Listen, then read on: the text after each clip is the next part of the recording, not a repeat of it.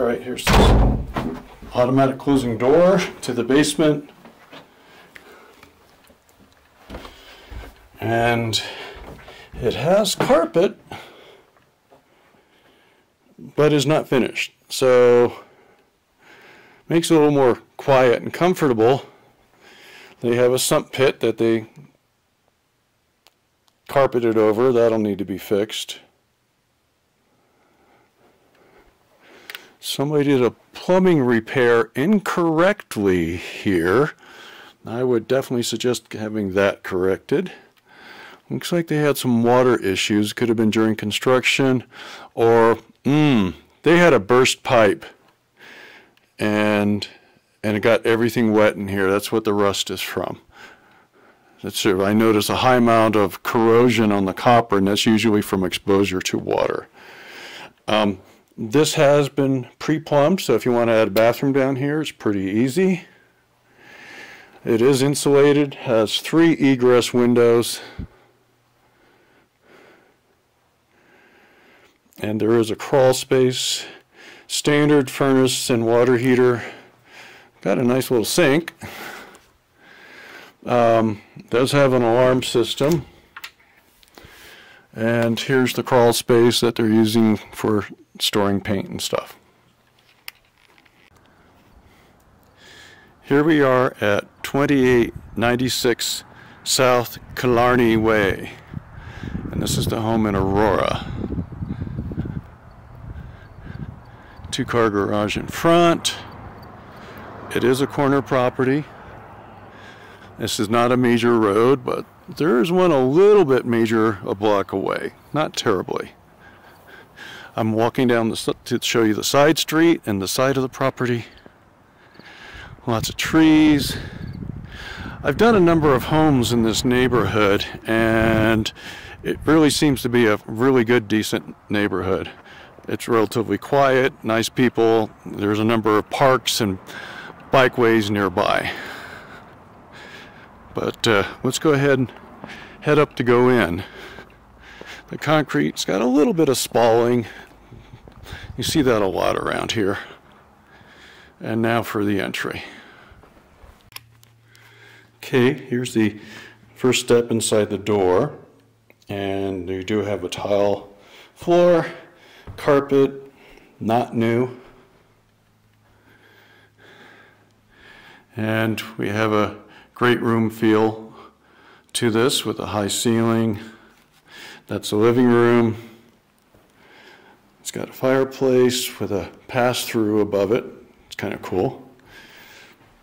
And for view from the corner, so you have a vault happening above the kitchen and dining area.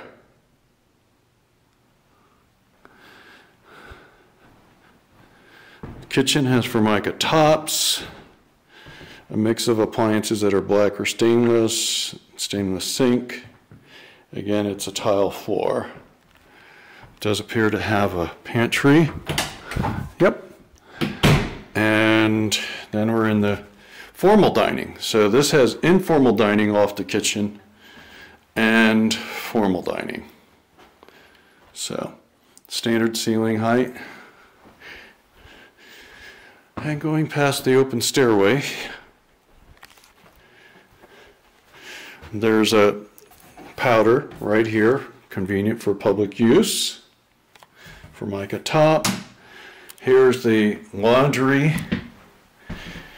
and entrance to the oversized 2-car garage. So it's extra wide. So you can fit 2 standard size vehicles and have room for other stuff out here. Okay, try not to spin too fast. These look like the original builder doors, by the way. And this is the master suite, which is ground level. View out to the backyard, which I'll get to. Master bath is open. Soaker tub, shower, 2 sinks, the water closet, and a walk-in closet.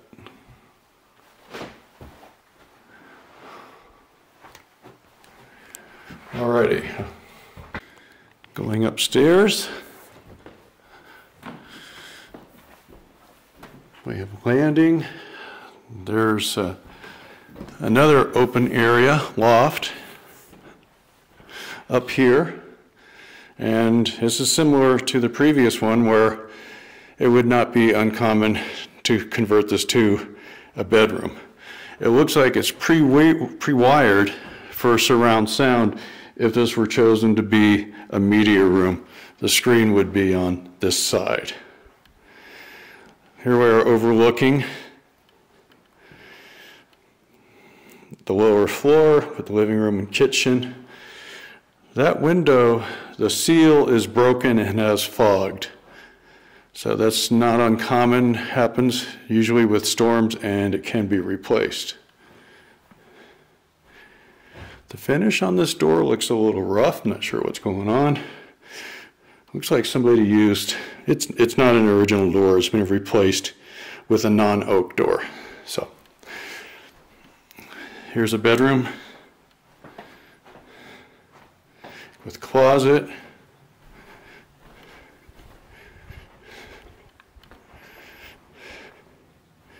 Here's the bath.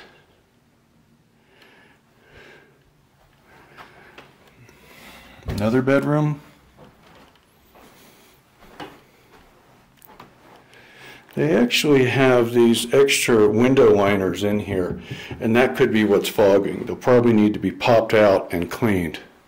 So it is entirely possible that that window isn't fogged, just needs to be cleaned. It's got that extra storm on it. That's an energy saving feature. So here we are in the final bedroom with the closet, and let's go check on the basement.